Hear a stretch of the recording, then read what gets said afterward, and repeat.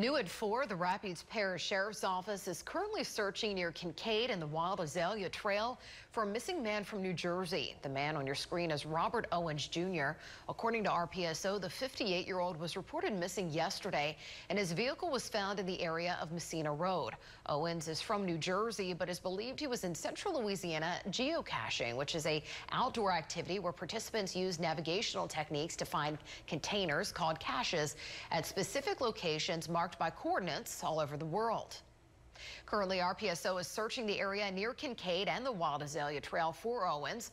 This footage of the search was captured by KALB earlier this afternoon. And the Louisiana Department of Wildlife and Fisheries and the U.S. Forest Service is also assisting to find Owens. We've got deputies in the woods, on four-wheelers and on foot, looking for every possible clue. They are looking at other geocache sites that he may have visited to possibly get a pattern of where he might be. You see Owens or have any information perhaps on his whereabouts, you're encouraged to contact RPSO.